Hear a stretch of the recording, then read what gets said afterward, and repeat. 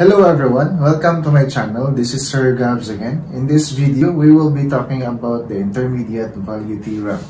So, intermediate value theorem states that if the function f is continuous on the closed interval a, b, and f of a is different from f of b, then for every y sub 3 that lies between f of a and f of b, there is at least one c that lies between a and b such that f of c is equal to y sub 3. So actually, mas maayon na siyang subtune kung natin illustration. So, moragid niya yung pasabot, no? Assuming this is the x and y axis, and then let's say this is our function. Okay, then let's have a here, and this is b. Unya, pagkahuman mo niya ngayon, no? Assuming the function is continuous on the interval, so meaning wala siya naputol, no? Notice na continuous siya. And f of a is different from f of b. So, both pasabot, ang y values are different when you substitute a and b. So, kibaling mo na ang situation, guys, no? I-substitute nyo sa a, guys, no? Using the function. Anyway, this is the function f. Mao niya itong f na function. And then, ingon siya, if ang a daw na ito has a corresponding f of a such that different siya sa f of b. Okay? So, muna yung pasabot. So, muna yung gingon rin nga f of a is different from f of b. So, kibali, si f of b o si f of b, lahi-lahi din sila nga numbers, no? Dili sila pwede pareho. Unya, then for every y sub 3, okay? For every y sub 3 that lies between f of a and f of b. So, kung naa daw tayo y sub 3, kung naa daw tayo y sub 3 that lies between f of a and f of b. So, kibali, naa daw tayo usa ka buok value sa y diha. Or actually, any, no? Ato, any value. Muna ato gitawag siya y sub 3. So, for example, kanina ito ang y sub 3. No, muna si y sub 3. Nga naa siya tunga in between man sa bisag asa nga posisyon, pabor sa f of b or pabor sa f of a, it doesn't matter. There is at least one c daw, no? Naa daw usa ka c that lies between a and b. So naa daw usa ka c nga naa in between a and b such that f of c is equal to y cubed. So in other words, in anira yung pasabot. So, may tanong kaya lang yun, na. Naa daw na siya corresponding value of c such that it is between a and b. Kana. Naa daw na c. Kibali, yan ang pasabot, no? Kung sa ito pang santong tarong. Naa daw y sub 3 nga tunga sa f of a and f of b nga ang c niya, ang pares ng x coordinate is naa diri tunga sad sa a and b. Okay? So kung tunga si y sub 3 sa duha, kinahanglan or it is kana ang unsay term na, it is already understood nga ang c ana niya, ang pares niya nga x coordinate naasad sa tunga sa a and b. Okay?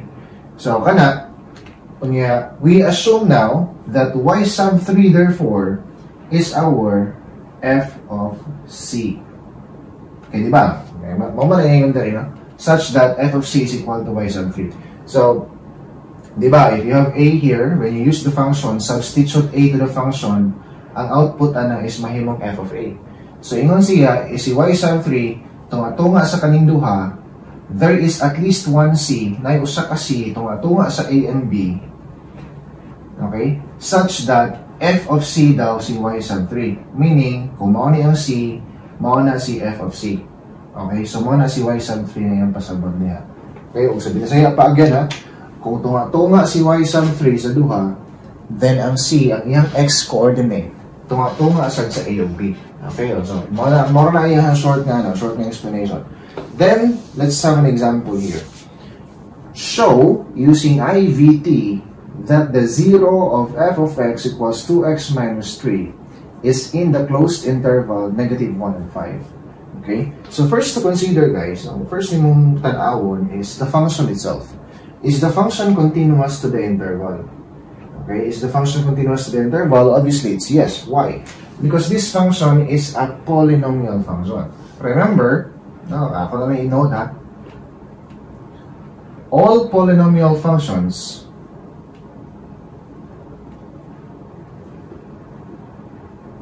are continuous everywhere.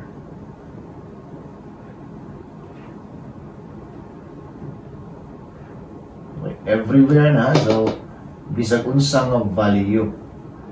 In other words, bisag unsa sa na interval. So, klaro kayo, ang kaniyang function is continuous at this closed interval because polynomial functions are always continuous everywhere. So, kay mo na yung first nga requirement. Kinahanglan si f continuous good.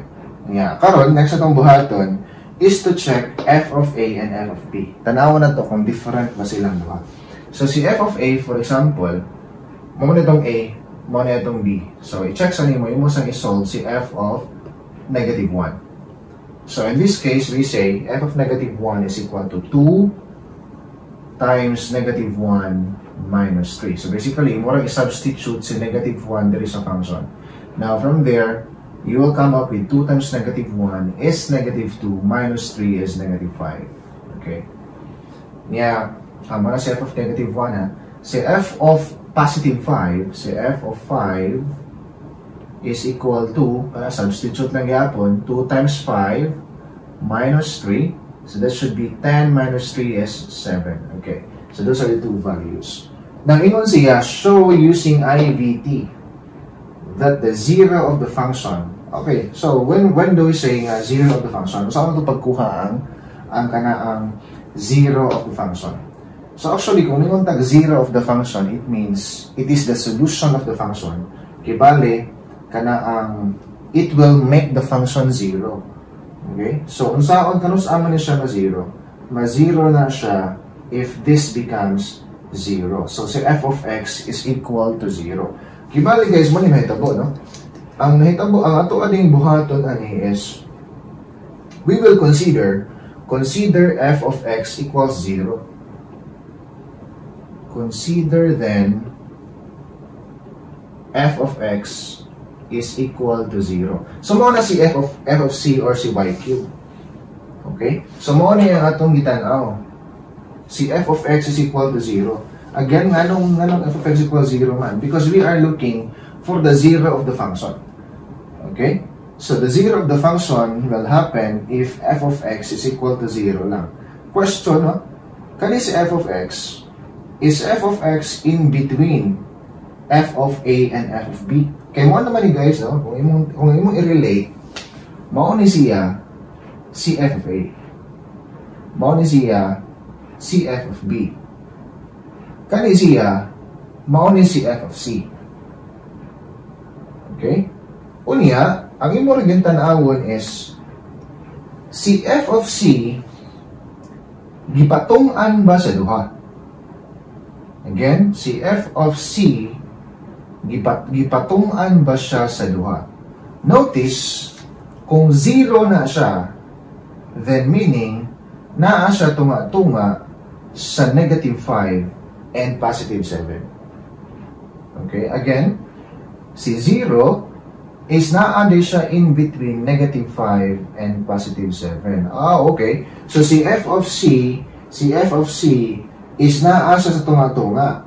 And according to IVT, if naa daw siya sa tunga-tunga, ang iyahang x-coordinate naasad sa tunga-tunga sa A and B. Question, what is our A and what is our B? Di ba atong A o B is negative 1 and positive 5? So kung si A o B, negative 1 o positive 5, and 0, which is our f of c, no? Is tunga-tunga sa f of A and f of B, then obviously, ang iyang 0 is nasa sa tunga sa negative 1 and 5. Okay, so actually, ang ato ang 0, ang 0 is ang value sa x. Okay, bali, again ha, this represents the kanang 0 of the function. So, I mean, this is how we get the 0 of the function. We assume f of x is equal to 0. Now, we are looking for the 0 of the function, which is x. Kasi nalipat din na itong storya, no? Ang consider na ito, f of x equals 0, we let the function equal to 0, but we are actually trying to consider x as the 0 of the function. The value of x is the 0 of the function. Remember guys, x is the 0 of the function. Ang value, the 0 of f.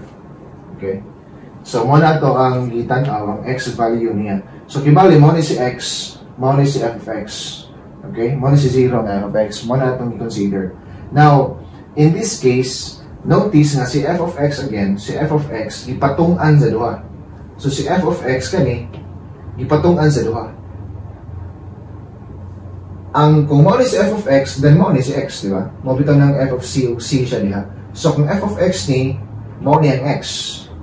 Ipatungan magha si f of x. So, si x din nato, ipatungan sa. Balik nga. Si f of x, ipatungan sa duha. According to IVT, kaya ipatungan mo siya sa duha, then, ang x di ay po nato, ipatungan po sa a of b. O mo na si IVT nato. So, since, may nga na since, no? Since 0 is in between negative 5 and 7,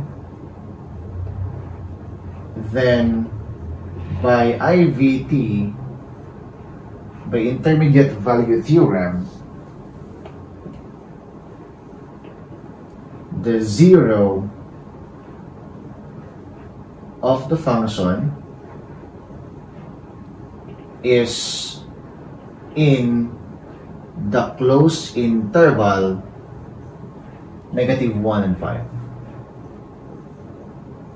Okay? So, that's how it goes, no? Murag nana ang idea na ito.